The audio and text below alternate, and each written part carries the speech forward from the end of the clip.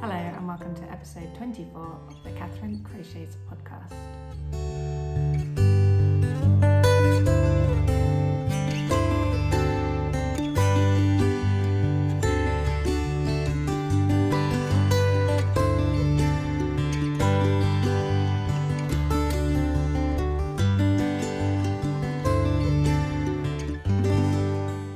Hello, my name's Catherine. I'm a crochet designer from South London in the UK, and welcome to my podcast where I like to talk about all my recent crochet and knitting projects that I've been working on, and also a little chat at the end about what I've been listening to while I've been crocheting and knitting this month as well. Thanks very much for tuning in. Welcome back if you've watched before, and hello if you're new here. I hope you enjoy the podcast. I've got 4 different projects I think that I'm going to share with you today, 2 crochet and 2 knitting. 2 of them are finished objects. Well, one of them I'm counting as a finished object, although it's got a few ends still to sew in.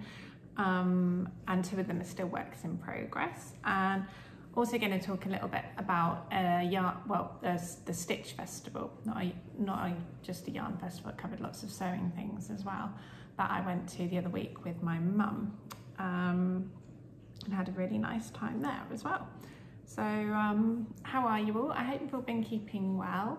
We've had quite a busy few weeks since I last spoke with you, but it's been quite a nice month as well. If you're in the UK, I think obviously you know that the weather's been pretty rubbish, and although it's supposed to be spring now, it's been really wet and grey. It's a very grey, damp day today as well, but we've still had some nice times as well. So in the UK we have Mother's Day in March, so we had that earlier this month, and my daughter's made a really nice afternoon tea for us to enjoy at home. There were scones that they made, little sandwiches, we had macarons. They bought those, they didn't make the macarons. There were blini with they bought the bases, but they sort of assembled them with smoked salmon and I think it was sour cream. It was either sour cream or creme fraiche, something like that. They were really yummy. Tea, obviously plenty of tea with the scones and jam. And I've probably forgotten something, but that was really nice. And it took them quite a lot of preparation getting that all ready, so that was good. And then in the week after that, it was my birthday, which was also really nice. But it was this is the first time I've really felt it being a bit of a shame having the 2 so close together. Because I think they put in such an effort for Mother's Day, then they were a bit tired by the following weekend when it was time for my birthday. But we went out for dinner to celebrate my birthday, so it was a bit less effort for them. And then my daughter made some birthday cupcakes to have on the weekend, so that was nice. And I thought I'd just show you, I got one sort of yarny present, which was from my daughters. This was for my birthday, I think, as opposed to Mother's Day, and they got me this little pouch for keeping my stitch markers in, which I was really pleased about, because I've been saying for a while I've got one big case that I have all the hooks and stitch markers and scissors and needles and everything in, and it's a bit messy, so I was hoping for something that and a separate case just for stitch markers, so it's easier to find them, and I really like that. It's got a cute little cloud on it, as you can see. I'm not sure where it's from, there's no label. I was just looking a minute ago, so I'm afraid I can't tell you where to get it from. If you want one, I could ask them and pop a link below if I find out. But anyway, that was a little yarny gift that I got. Girls have also been busy performing this month. My older daughter, she's in year 7, which is the first year of secondary school in the UK, age 11 to 12-year-olds, and they had their end of term concert last week, which was brilliant. Lots of singing and different musical performances, orchestras and smaller groups playing. They did a medley of songs at the end from Les Miserables, which was just brilliant. That was really good. And then my younger daughter, she's in year 4, which is 8 to 9-year-olds, and her school, years 3 and 4 together, put on a performance on Wednesday this week of a show called, it was called Wiz Wham Alakazam, and it's about these wizards who live in a castle called Sun Castle, and they've all got their own special individual talents. And then the sun starts to fade one day and everything goes dark, and they all have to find how to work together to get the sun to come back. And there's lots of singing and dancing, and there were some quite funny moments in it as well, so that was really nice. And then today's Friday, the last day of March, and it's the last day of term today, so there's an egg hunt at school this afternoon, sort of before they finish. So parents are invited into that, so that should be fun as well. And then we're on Easter holidays for a couple of weeks. So yeah, that's sort of those are the highlights of what I've been up to this past month. Oh, I was also going to mention what I was wearing. I was rummaging around in my drawer. I haven't worn this for ages, but it's crochet, so I thought I'd tell you what it is. This is called the Maestrale shawl, and I made this ages ago, and it's made with a sheep peas wool. I can't remember the name of the wool, but obviously it's the black and grey one, and it's a free pattern. I'll just take it off so I can show you the stitch pattern a bit better, by a designer called Nimhriel. It's on Ravelry, and I'll put a link to it and any other patterns I mention in the notes below this video if you want to find anything. But yeah, it's got this sort of really open flowery type pattern, which is really nice. I think the reason I don't wear it that much is this white section here at the end I'm not so keen on. I think I would have preferred it if it was all black and grey, or just all the kind of charcoal grey colour. It worked out massive, so these ends are quite long, which sometimes is fine, but sometimes you want something that would be perhaps more just this length down here instead of going all the way down past your bum.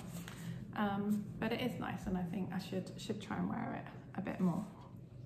So anyway, that's the introduction done. That was rather a long one. Let's move on to my finished objects.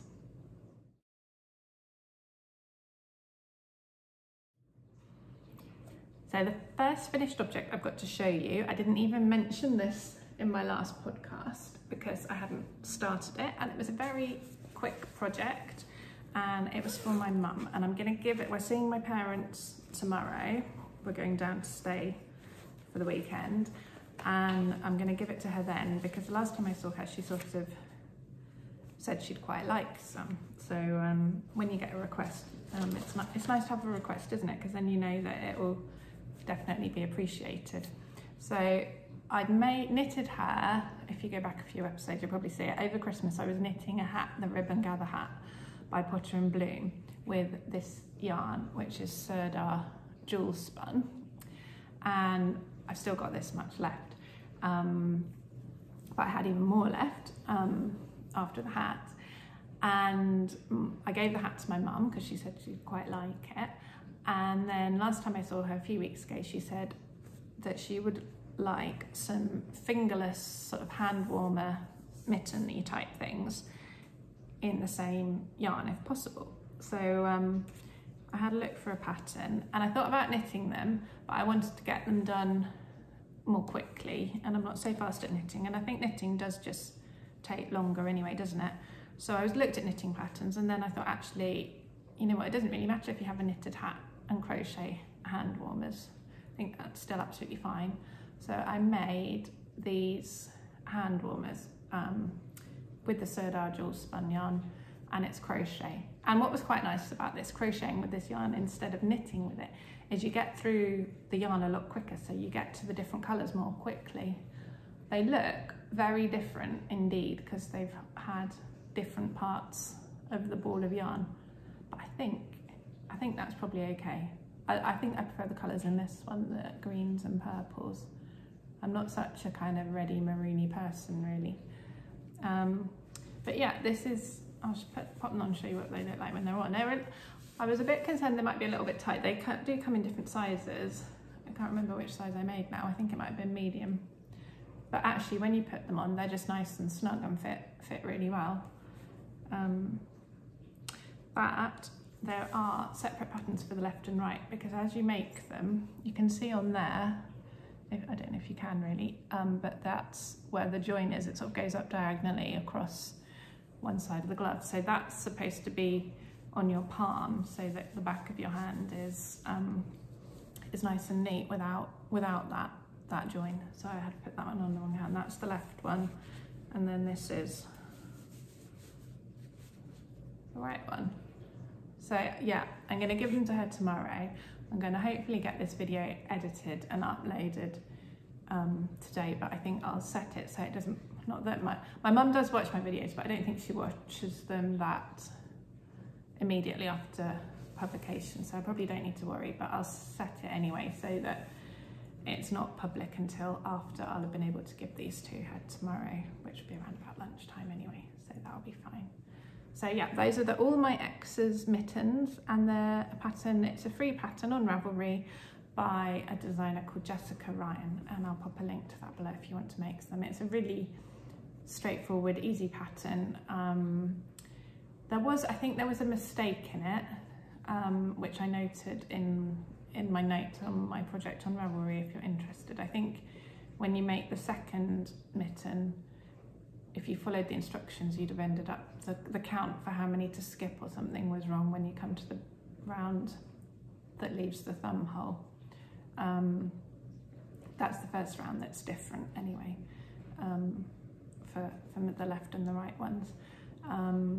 But it wasn't major, and I think it's quite obvious what the correction is anyway when you're making it, because you can see what you're supposed to be doing after you've made the first one. So yeah, those are all my Exes fingerless mitts. I'm quite pleased with those. That's my first finished object, and that is a proper finished object. They are all the ends are woven in, and I will wrap that up in a minute after I've filmed this. So it's all ready to give to my mum tomorrow. And I've still got more of that Sirdar jewel spun yarn left, so that ball just is never ending. I'll have to find something else to make with it. I did see a pattern for a beret made with, it's an Aran yarn, a knitted beret made with Aran yarn, which looked quite nice, but I think I'd probably rather have that in a plain colour than the variegated colour. We'll see. So my other finished object, which I'm counting as a finished object, but it still needs quite a few ends woven in, is the blanket that I've been talking about all year so far, which now has a name and is called the Whoops of the Flower Blanket. I'm just going to move back a bit so I can show you the whole thing, well, as much as possible in one go, because it's very big. Ta-da! There we go.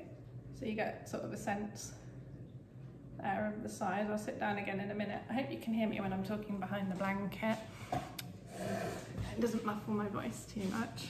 So yeah, so it's this, these are some of the ends poking over that still need sewing in. So the two shorter ends have got half hexagons. They're 3 half hexagons to straighten them off, and then the two long sides are zigzaggy down the edges. It flops when you hold it up. If I hold it like that, is that better? Yeah, then you get a sense of the zigzags. What I think I might do, this is an acrylic and polyester yarn. It's 50% acrylic and 50% recycled polyester bottles, I think.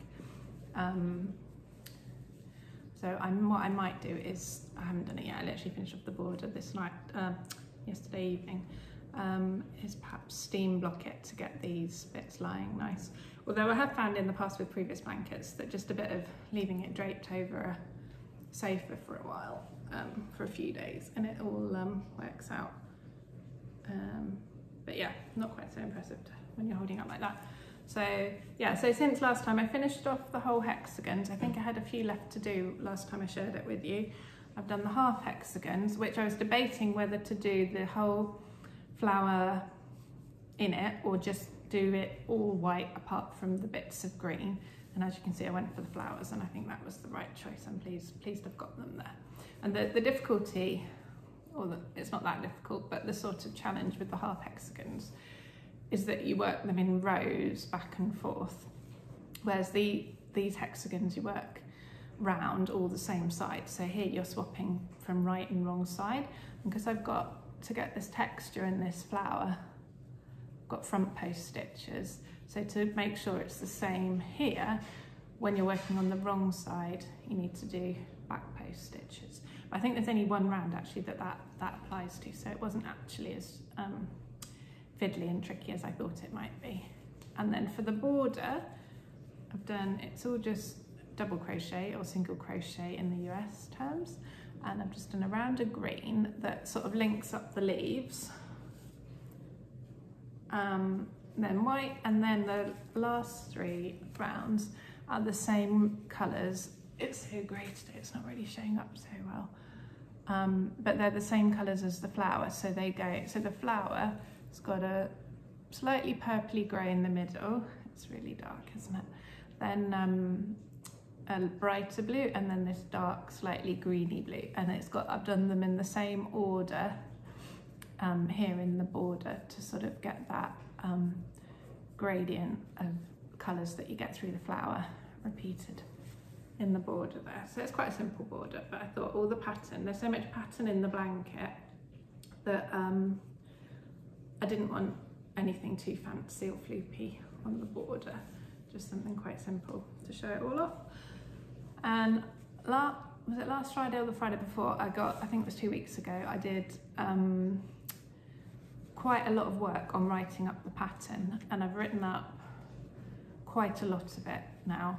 I haven't done the border yet, I need to add that, but that's never too complicated, and it needs a final read through and everything, but the whole hexagons and the half hexagons, I got all of that bit written up, although I need to make a couple of tweaks to the half hexagons and the joining instructions and so on, because you do it as a join as you go, so it's quite nice, it grows. You see the blanket growing as you make it, and it keeps you warm. So yeah, a few last tweaks to that, which I might have time to do this afternoon. I want to get them done really soon, so that then I can get the pattern out for testing and hopefully released really soon. Yeah, and the other, I did mention it has a name now, it's the Waltz of the Flowers blanket, which is new, it didn't have a name last time. To me, I always think the flowers sort of look like they're twirling and dancing a bit, like one of those dances where everyone's just twirling and waltzing around the dance floor. And I also quite like, because obviously a waltz is 3 beats, isn't it? Repeated in the waltz music. And you get 6 sides on a hexagon, so it's 2 lots of 3. So that I quite liked how that tied in. I think if it had been a square, I'm not sure I would have been able to call it waltz. I might not have been so happy with it. But yeah, I'm really pleased with how this turned out. Before I made this one, my favourite blanket that I'd made of all my own patterns, my favourite design was my Clarissa blanket, which is made with squares. But now I've made this one, for me personally, I think this one might be my favourite. I really like the texture, the sort of 3D bit in the flowers with the post stitches in there. And I just thought, I've been meaning for ages to make a hexagon blanket with flowers in it. So I'm really pleased that I've actually done that now, because it just seemed like such a natural design that was just waiting for me to make. So yeah, really pleased with that, and hopefully it won't be too long now, a few more weeks, and I'll be able to release the pattern. So if you're watching this and you're not signed up to my email list, I'll pop a link to that below. And if you want to get notified when the pattern is released, if you sign up to my email list, then you'll get an email, so you definitely won't miss it. And you'll also get a discount code for a discount off of the pattern when it's released, and that code will be bigger than any other discount that I share publicly on social media. So there's always a bigger discount on my email list. So if you're would like to get notified when the pattern's released, sign up for that. And that's it for finished objects, but I'm really pleased because that blanket I started in January, really soon after Christmas, and it's now the last day of March, so I'm really pleased to have that finished. It's such a big project, and I've got lots of other smaller things that I really want to, a couple of things I want to get back to that I haven't worked on for a while, and things I want to finish off. So yeah, feels good to have that. Apart from the ends, it feels really good to have that out of the way. I think with the ends, what I'm going to do is make myself do at least 10. There's still quite a lot to do. Some sections are done completely. I'll show you the back. But there, obviously, you can see there's still quite a few.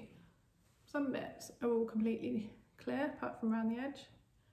But yeah, so I'm gonna set myself a goal of every day I have to sew in at least 10 ends before I do any other crochet or knitting, and then hopefully that way I'll get them done. And who knows, some days I might do more than 10 if I lose count or something. So yeah, hopefully they should then all be woven in before the pattern's released. Yeah, so that's it for finished objects. So let's move on to whips.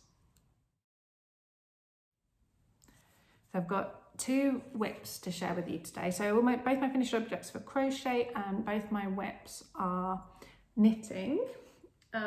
So the first one is a little update on my No Frills sweater that I think I started this in January too, after Christmas. I'm pretty sure it was January. So it's coming on. I'm just not particularly fast and don't have as much time to work on things as I'd like. So, but it's getting there, it's making progress. So I'm at the ribbing now at the bottom of the body. So yeah, that's the front I'm showing you. And then I'm down here on the ribbing. And you need to make quite a bit of ribbing. So I think I've done about 3 centimetres. I measured it last night when I finished. And you need to do 7 in total. So it's knit 1, purl 1 all the way around. So it takes a little while. Yeah,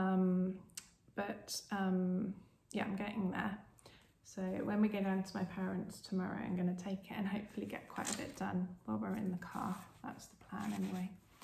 And then it's the sleeves. And I've been making this along with Emma at Emma C Makes. And she's finished hers now. She shared it in her podcast yesterday. So I'll pop a link, go and check it out if you want to see hers, because she was wearing it and it looks absolutely beautiful. Really soft, lovely drape. It looks really, really good. And we were talking the other week about the length on the body, because it seemed in the pattern, it said knit it so that the back is, can't remember how many, obviously it varied from size to size, but so many centimetres, and then move on to the ribbing. And to me, it didn't seem that long really. You only had like a small distance from sort of under the arm, and then you're at the ribbing. So I think I added actually an extra 3 centimetres to mine. So I've compared it to another jumper I've got that I quite like. And I saw when Emma's wearing hers yesterday, she didn't do any extra length, but it's not a short crop jumper at all. It's a proper length down to your hip really, and it looked absolutely fine. But when she sort of lifted her arms up and moved around, the bit from the underarm down to the ribbing isn't actually that long. So maybe I've just got the sort of proportions of a jumper different in my head to how they actually are. But also it's quite loose. So whereas like this jumper I'm wearing today, it's much tighter. So I guess it's got a longer distance under your arm. This one is much looser, and I think probably the underarm is down here. So I think that might be it. But yeah, and she also said, which was encouraging, is that the sleeves are quite quick to do, because it starts off, you've got quite a large number of stitches to go round, but then you decrease quite quickly. And she said by the time you get to the cuff, the end of the sleeves, you're just whizzing around because it's really short. So that was nice and encouraging. So I'm gonna, yeah, see, hopefully have a good, now I've finished the Waltz of the Flowers blanket, hopefully have a good, crack on with this and get this done in the next few weeks. And by that time, probably spring will have arrived properly, and we might be having some warm weather and it'll be too warm to wear it. But maybe in the evenings I can still wear it. That'd be nice. And it'd just be good to have it finished, because I'm really happy with the colour. I've said before, but if you haven't heard and you're interested, this is Drops Lima. I can't remember the name of the colour. It's a sort of dusky brick red, slightly soft brick red, which I really like. It's number 9021. Yeah, I think I might have too much of it actually. It's a DK weight yarn though, so I can always, I'm sure I can find something else to do with it. But I've got quite a few balls left still, and obviously only the sleeves and a bit more ribbing to go. So I suspect I will have some left over. But yeah, so that's my no frills. And then the other whip that I've been working on, which is also knitting, is over here. And I think I showed you the yarn last time. I bought this yarn at the Unravel Festival at the end of February from Fruitful Fusion, and it's some sock yarn. And I am knitting just a plain, this is only my second pair of knitted socks, and I'm just doing a plain vanilla sock, because my first sock that I knitted, or first pair of socks, weren't vanilla, so I thought, well really I should make a vanilla sock. But then when I looked on Ravelry for vanilla socks, there were loads of patterns came up, and they all seemed different, and some were cuff down and some were toe up, and I didn't really know which one to go for. So what I thought I'd do actually, which is what I've done, is use the pattern that I used last time. So the previous pair of socks that I made were the October socks by Emma Potter at Potter and Bloom, and they have like a nice, it's quite a simple pattern, but it's just like a rib that you do by slip stitching in alternate rows all the way around the leg and the top of the foot. So I thought, well, I'll just use that pattern because I know I can make it and it fits and everything, and I'll just skip the slip stitches and knit them instead. It's what it has got in that pattern is this sort of like ribbed bit on the back of the heel, which is quite nice. I don't know, I'll have to look at some more patterns and socks and things. I don't know if that's standard in all sock patterns or if that was just special to the October socks, but I did keep that bit in. But other than that, I'm just knitting around ribbed cuff and knitting all around. And so this was the main yarn I'm using, which is called Obsidian, which is from Fruitful Fusion. And then I got a set of 3 mini skeins from her at the same time. And one was this. And when I held up the 2 skeins of yarn next to each other, I thought that they'd be quite a good contrast. But now this one's knitted up, it's a lot more yellowy than I was thinking it was going to be. And I'm not 100% sold on this combination, which is why I was also thinking of using it for the heel, but I haven't in the end. I've just stuck with the black. And also I wasn't entirely sure that I'd have enough to do cuff, heel and toe all in this. So I'm just going to do cuff and toe in this, and obviously the same on the other sock as well. But yeah, this is coming on. Obviously I've turned the heel. Is that how you say it? I've done the heel, and now I'm coming along this bit. So there's still a bit of way to go. But although I'm not 100% sure about this, though the more of the black I do, the happier I am with this bit. I absolutely love this dark colour. It's got like flecks of marooniness in it. Is that catching it properly? Yeah, it's really nice and deep. With the hand-dyed yarns, I do prefer the more tonal yarns with a sort of slight variation in colour like this. But I find the ones that have lots of different colours and flecks and things, I'm not so keen on how they look. I think they look absolutely beautiful when they're a skein, but when they're knitted, or especially when they're crocheted up, I don't find that they look so attractive. Whereas the colours you get in the tonal yarns, I absolutely love. So yeah, that's that sock. So that and my No Frills Sweater are 2 projects I really want to get cracking on over Easter and get quite a bit done on, hopefully, and finish them off. And then yeah, I've got another crochet project that's been lingering for a while that I started. I think I might have started it in January as well, just using up some scraps. So I'd like to get back to that and finish that off. I don't like having things unfinished for too long. I don't like having it's nice to have a bit of a variety of whips, and having a sock actually is really good because it's small and good for taking out. But I don't like having too many projects on the go because then I feel like they just all take too long if you split yourself between lots of projects. So I have got the yarn all ready to make a new crochet top, which I mentioned last time. But I think I'm going to try and finish at least one more project before I start that top. And then I've got more sock yarn to do more socks after this. I have considered buying another, do you call it a pair of needles when it's circular, or just a circular needle? Anyway, another one of these so that I could cast on another sock. But then I thought I will have to wait even longer before I have some. So I've resisted and not bought any more needles, which I think is probably the right decision, tempting as it is though to start another sock. But yeah, that's my 2 whips. So that's the end of the whip section really. But let's move on to Yarny Chat. So in Yarny Chat today, I thought I'd talk to you about the Stitch Festival that I went to the other week with my mum. And this is a festival for sewing. So there's like dressmaking, embroidery, knitting, crochet. They had punch needle stuff. There were some stalls with some, do you call them block stamps? Like wooden stamps for printing on fabric, which were absolutely beautiful. All different things like that. There was an awful lot, well, for someone who doesn't sew, there was a lot of fabric stalls. My mum's into embroidery, so she did buy some bits of fabric. So I think it was a really nice festival, and it's a lovely building. It's in an old, I think it's an old cattle market. It's in the Business Design Centre, and I think it used to be a cattle market. It's got a really high old domed glass roof, so it's a really nice light building. It's a really nice place to go. It had a nice seating area for lunch as well, which is obviously always important, and lots of nice stalls.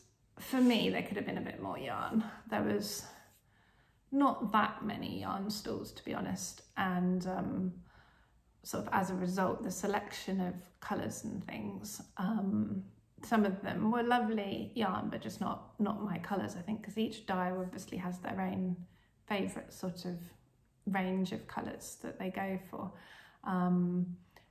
But I did find some, and I did buy some yarn, which I will show you now. I bought 2 skeins. I spent forever looking at the stand with all the yarn on it and picking them up and pairing them, and I either wanted some small ones to make some stripy socks, small skeins, or also thinking about making a litmus cow. So I was thinking of getting 100-gram skein and then some smaller ones, but I just couldn't work it out. So in the end, the man there must have thought I was bonkers, like spending so long picking up all the different colours.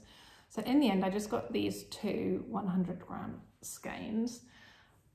And there were so many beautiful colours, and I've gone for these, which look, I'll just move the bag up, which possibly don't look so exciting and interesting now, but I really like them. They're not quite the same sort of yarn. So both of these are from Strictly Hand-Dyed Yarn, which is a yarn dye from the Isle of Wight, which isn't far from where I grew up. I grew up in Hampshire and my parents live there, so it feels local-ish. So this one is 4-ply, 75% superwash merino and 25% nylon, and it's called Experimentalis Blue.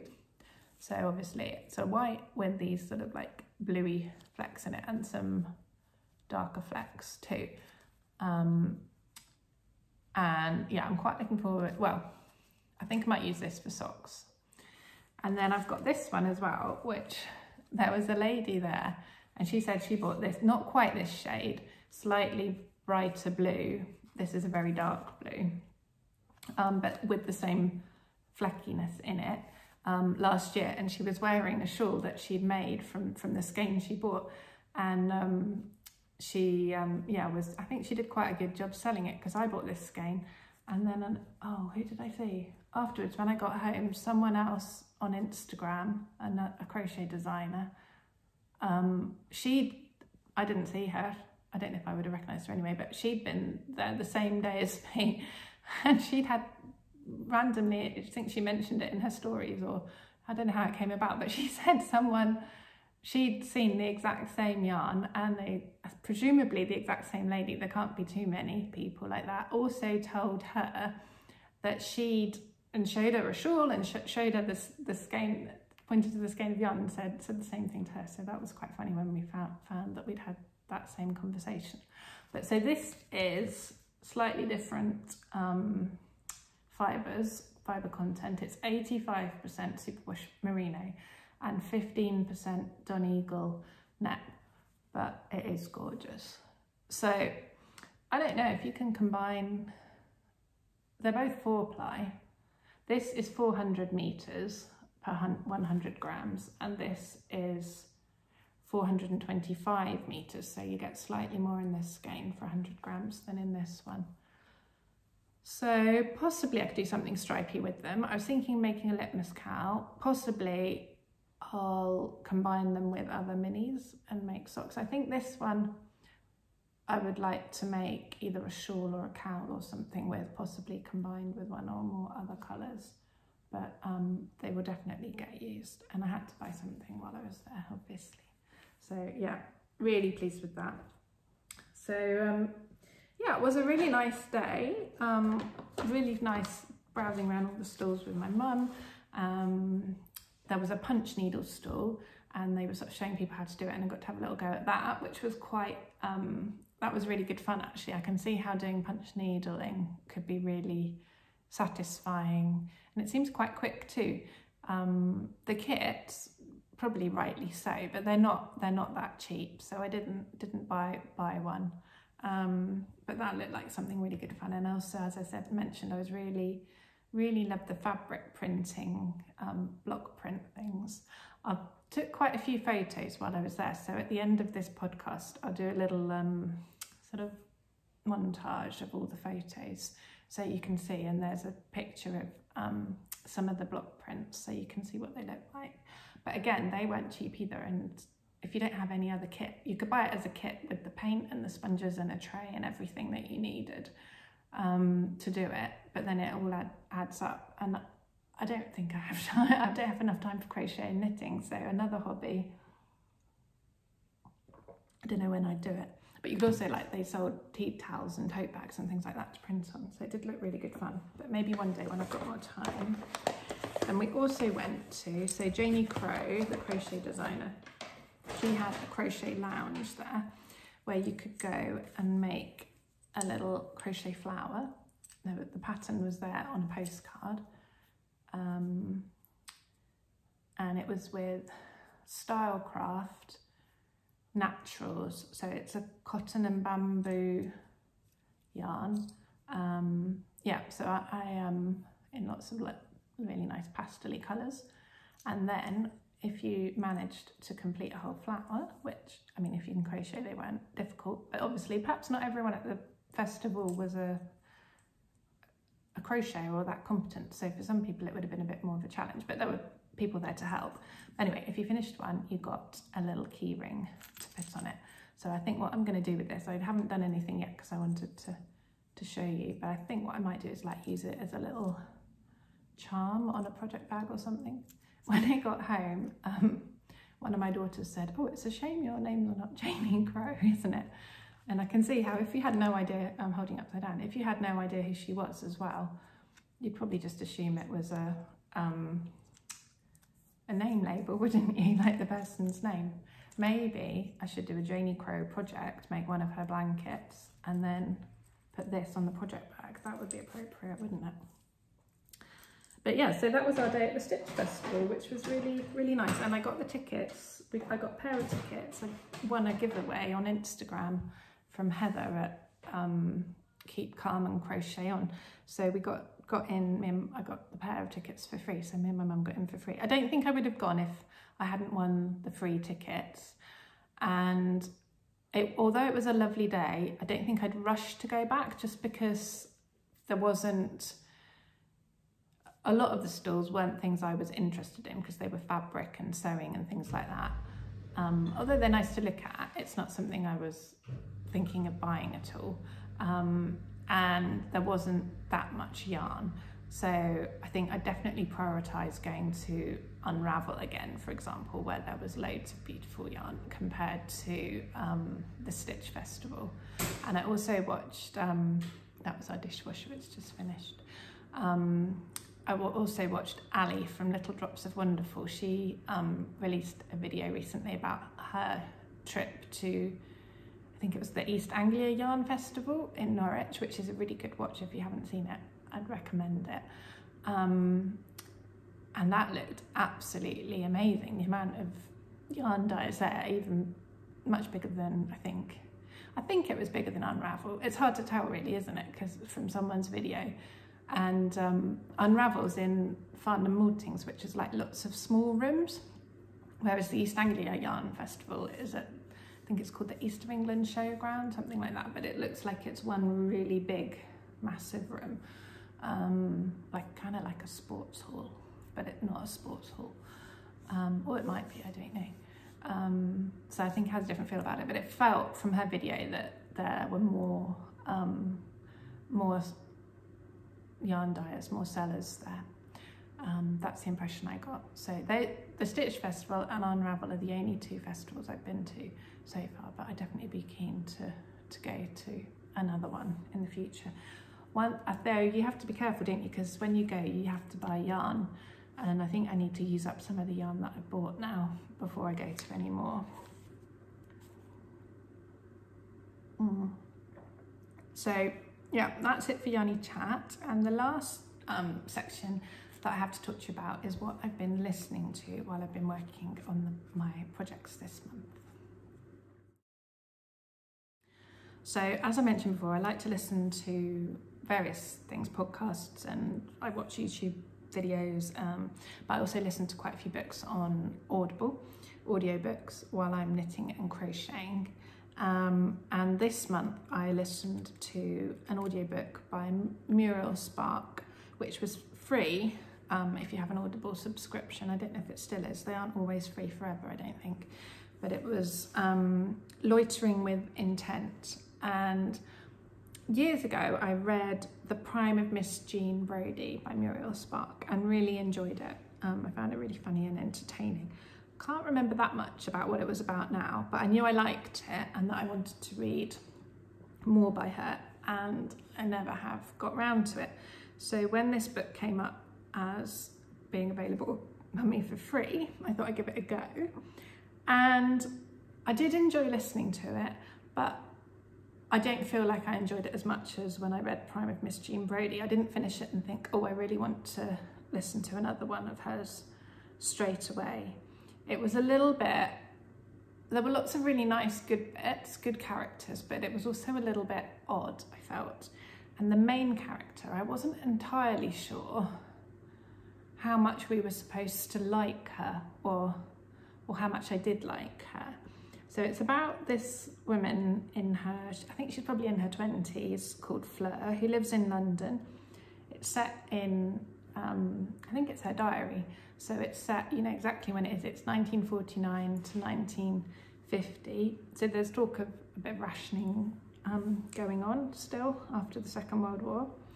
And she's a writer, or a would-be writer, but she needs to work while she's working on her novels until she's published.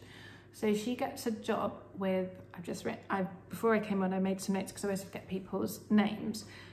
So she gets a job with this man called Sir Quentin, and he runs this society for generally quite rich, posh, influential people. He's very attracted by people who have titles and things like that. That's very important to him.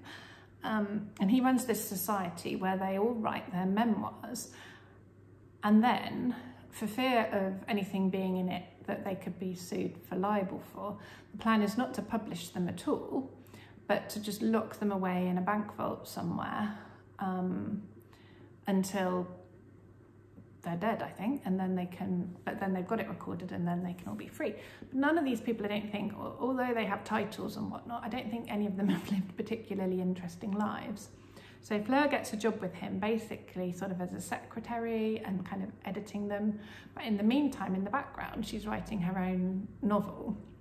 I can't remember what it's called now, it's got a funny name, which she'd started before she got this job and met Sir Quentin. But as she's writing it, she keeps saying, oh, isn't it strange how the character that I'd already come up with is really like all these other characters.